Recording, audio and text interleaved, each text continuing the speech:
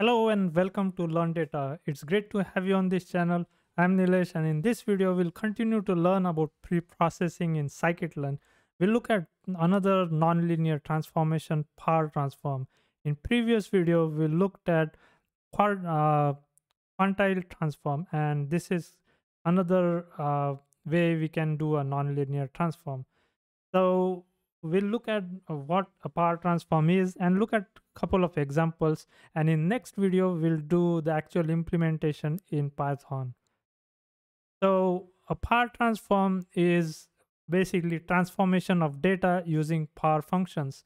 And the power functions could be more complex, or they could be as simple as just x squared or x to the power of zero point 0.1.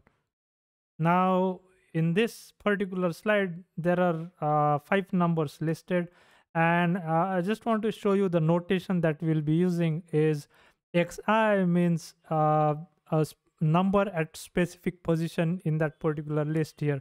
So x1 means the first number, x2. So the I stands for 1, 2, 3, 4, 5, etc.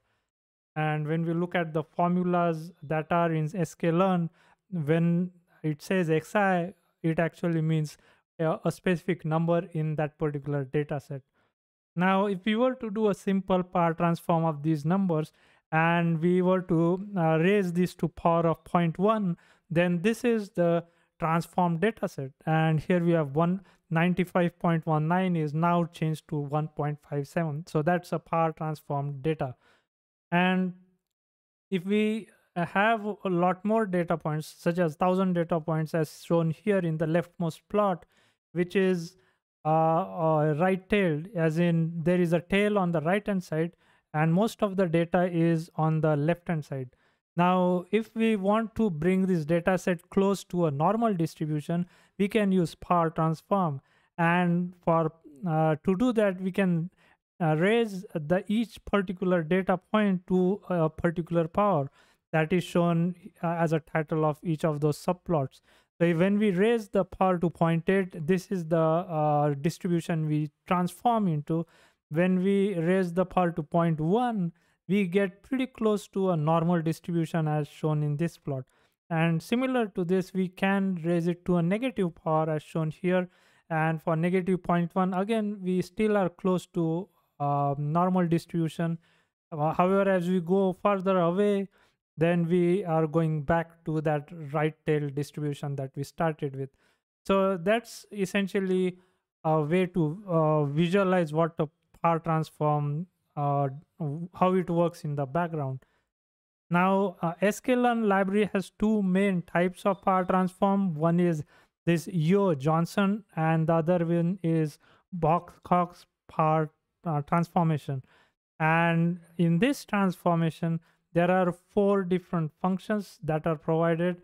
If the numbers are all positive and equal to 0 or greater than 0, and if the lambda value that is used for as a power, if it's not equal to 0, it can be negative or positive, but not equal to 0, then we can use this particular function to get the transformed data set. Now, in the Python implementation, we'll continue to use this very first function to transform the data. Now, for Box-Cox transform, it can be applied only to positive data. So the lambda value can be either positive or negative, but the x values that are in the data set, they can be only positive values. So in that case, we can use either of these two functions to transform the data. And in the Python implementation, we'll use the very first function to perform the power transform on a data set. So the final takeaway points from these slides is that as we looked at in the quantile transform, again here power transform, if it's needed, it bringing the data close to a normal distribution could improve the accuracy of the machine learning model. Again, this is also a monotonic transformation. It means that the values are either continuously increasing or they are continuously decreasing. And this power transform can also can minimize skewness. What I mean by that is we started with the right tail data set, but then we minimized the skewness and got it closer to the normal distribution. So we reduce the tail part of that particular distribution, and it can help stabilize the variance therefore. So I hope in this video you got an intuition about what is power transform and kind of understand what goes on in the background. In the next video, we'll look at the implementation of power transform. Please like, share, and subscribe. I hope to see you all in the next video. Thank you.